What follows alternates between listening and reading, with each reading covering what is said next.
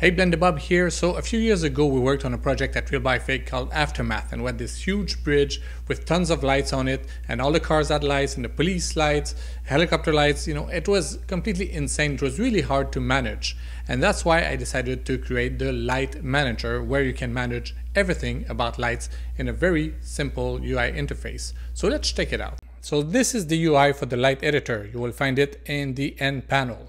We have three different views, all, by kind, and by collections. Let's start with by all. We have a search field, so if I type, for example, RAD, then I will get all the lights and all the emitting materials that have RAD in the name. This way it's easier to find what you're looking for. Click on the X and we're back. There's a checkbox here on the header of the list. If you turn it off, it will turn off all the lights inside this list.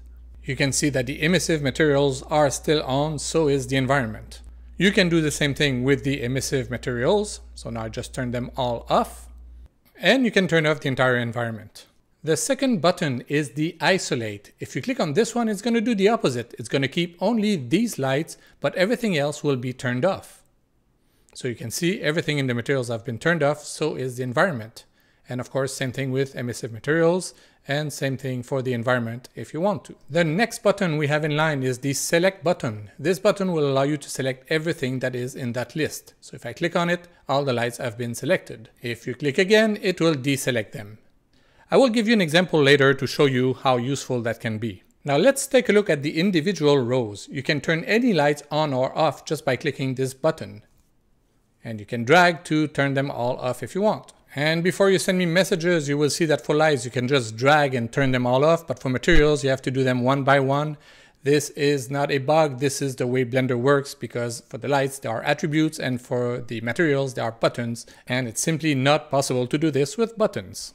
The next button is isolate. So you guessed it, it will isolate this light. So this time you only see this light. You can click on the color box to change the color, and you can change the strength, and you can change the exposure. If you click on the little triangle, you can expand the list and you can see all the settings for these lights, and they will adapt if you are using 4.5 or before 4.5, because the settings are a little bit different, like the exposure and the temperature and stuff like this. If we go down the list, we can see that two of the lights have this little triangle grayed out. That's because they are using nodes. Because yes, you can use nodes on lights too. Let me switch here from world to object in my node editor. So you can see here there's an option, use node. So right now it's on. If I turn it off, then you will see that these will go back to normal. If we look at the second light, it's a little bit different. It also uses node, but there are things connected to the color and the strength. So in this case, it doesn't make sense to connect a value to the strength, but it's just for demonstration. But it makes a difference in the UI. You can see there's a little icon that says there's something connected on it, and everything is grayed out, so you cannot change the settings here. It's also the same thing for the materials, the emissive materials. If you have this little icon, that means there's a texture connected on it. I can change the strength if I want to, but I cannot change the color. For the environment, it's a little bit different because there are so many things that could be connected, there's no way I could figure out what needs to be adjusted. So what it does is just to sever the link. So if I turn that off, bang, it's gone. Same thing for the volume.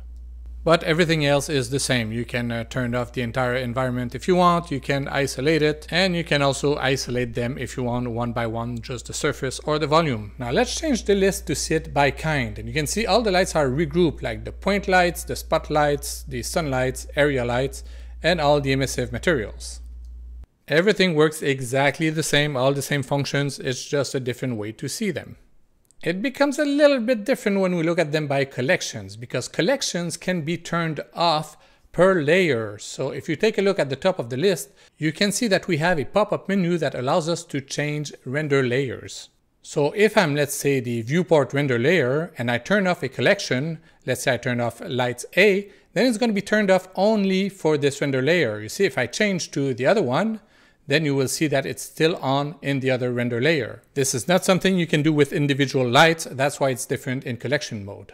Now you may run into a situation where you have a collection that has both geometry and lights.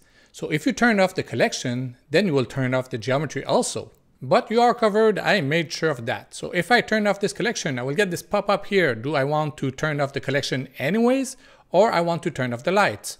So first one, it will turn off the collection. Don't forget that if you choose the other option, it will turn off the lights, but on all render layers.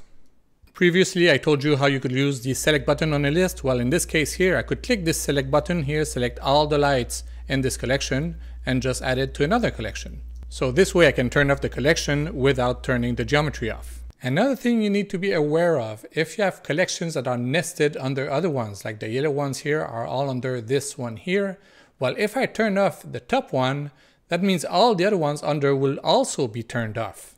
You can see it on the list, they all have been turned off. Of course, you can one by one turn them back on if you want to.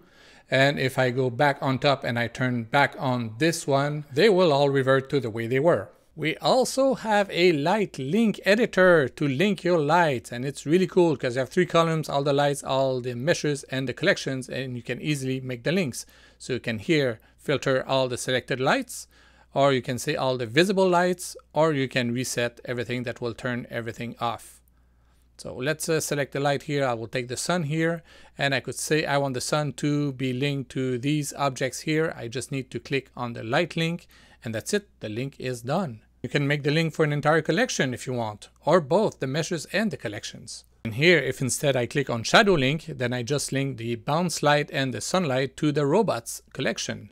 So it's much easier than having to go into the properties and try to figure out where you need to change this, and you can only do it one light at a time, and it's not a very cool UI. So that's why I created the light links. It's much easier to manage. You get all your lights, all your meshes, all your collections. So yeah, no more messing in there. All the groups are going to be created automatically. Oh, and I forgot to mention that you can also filter the lists. And finally, if you use light groups, you're going to like this one here. So you just create a light group. So I will take this one, I will rename it radio. And then I just select the lights that I want to assign it, and I click on assign, and that's it. These lights have been assigned to the radio group. It's that simple.